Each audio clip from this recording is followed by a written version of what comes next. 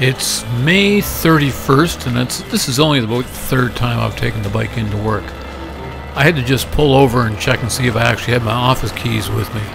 That's one of the problems with just getting used to getting back on the bike this year. Little things you forget to check.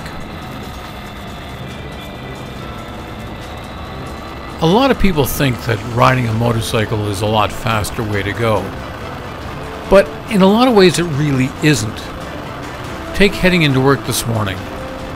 It's an extra 10 minutes between the time I go out and get the bike out of the garage, get my work stuff and lunch into the trunk, get my gear all on, and then actually start out.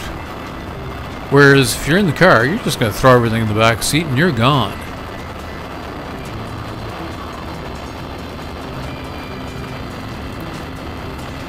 It's only about 4 degrees out this morning. I know it's going to get much warmer this afternoon when I come back, but right now it's pretty nippy. And I think I should have probably brought my jacket liner and plugged that in to keep myself warm. Next week I'm supposed to go down to Nova Scotia, and I'm really contemplating whether I'm taking the car or taking the bike.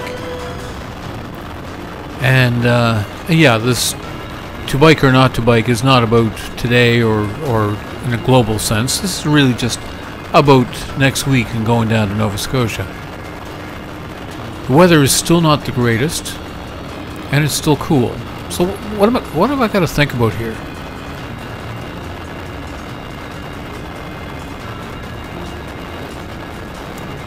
One of the first things I have to think about is just the travel logistics. Now, the ferry from Port aux Basques to North Sydney, and vice versa, leaves either at 11:45 in the morning or 11:45 at night.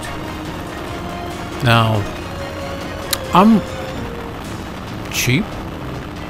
I'm not going to take the night ferry and spend $140 on a cabin just for me. So that means if I go down on say Thursday night and take the overnight ferry, I've been up a whole day on Thursday. I'm going to get down there on the ferry and I'm going to catnap a few times sitting in chairs, and that's not going to be the best thing in the world. It means I get off the ferry at about 7:30 in the morning, and I get at least a 5-hour ride into Halifax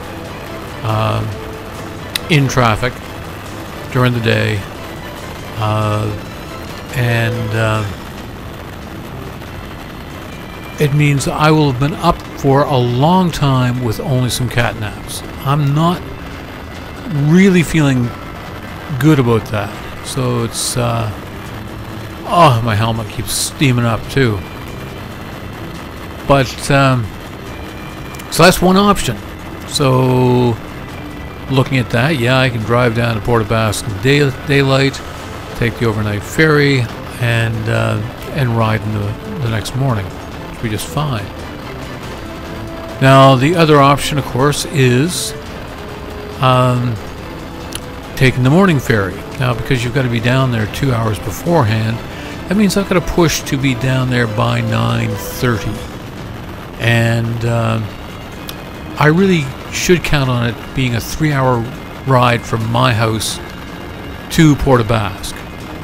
So that means I have to be on the road at 6:30 in the morning. Well, 6:30 in the morning, even a week from this, it's going to be 4 degrees, no higher than that. So what I've got to look out for is are we going to have freezing temperatures overnight? If there's going to be freezing temperatures and there's a lot of moisture around, that's going to mean, you know, the possibility of black ice. So that's another thing to contemplate. And of course, if you're riding in in 4 or 5 degree weather, our tires are kind of hard and stiff at that point. They really don't want to be at that low of a temperature. So that's one of the things I got to think about. If I do the daytime crossing, that gets me into cripes. I'm going to do a video on this section being totally washed out last winter.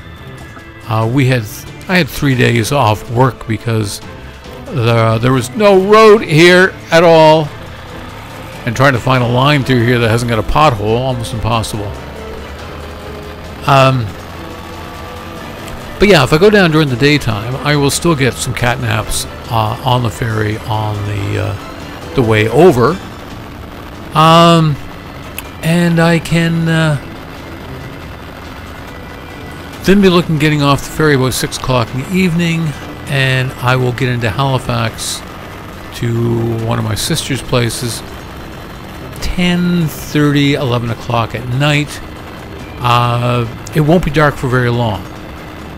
That's the nice thing about this time of year. The days are really, really long. It still makes for a very long day, but it feels like that's much more doable.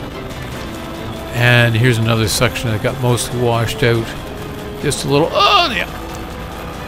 And coming up, this is an area where I keep on seeing this cow moose at least a couple times a year. So it's like you gotta just totally be paying attention. Eyes going from one side of the road to the other side of the road and back again. And yeah, just keeping an eye out on what might come out of the shadows there. So here's my dilemma. Do I take the bike, which is going to be a lot more fun, as well as being a lot cheaper, or do I bite the bullet and take the car? It's still early in the year, and this actually is a pretty darn cold year. Another consideration is the fact that I'm only going to have 300, 400 kilometers on the bike this year before I head down to Nova Scotia. It's about 700, 800 kilometers plus the ferry ride each way. So that's a bit of a trip because you end up getting into a lot of traffic, and it's a whole different ballgame once you hit the mainland. So I've got to think about that, but I'll tell you right now, I'm actually feeling really good about being on the bike. I have most years, as soon as I got on the bike, feel like I've been there before. I feel like I've been here all the time. That doesn't mean I can't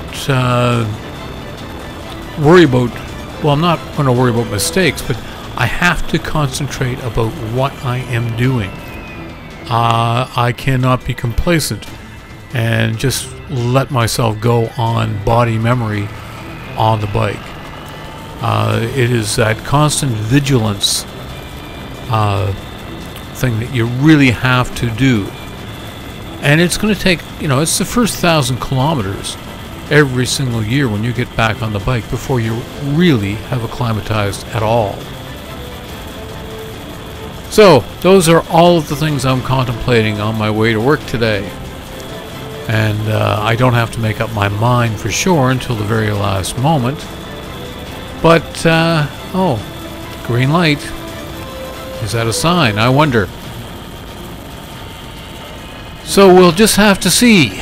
But I just, I thought this morning would be a good time just to think about that and try to figure that out on my way into work.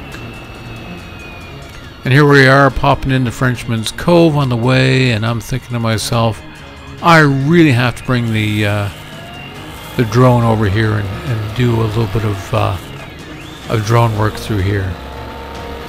Anyway, let's see if next week I'm producing a video on going off to Nova Scotia. Thanks for watching this, and take a look at some of my other videos. Subscribe if you will. Hit the like button. That would be great. All right.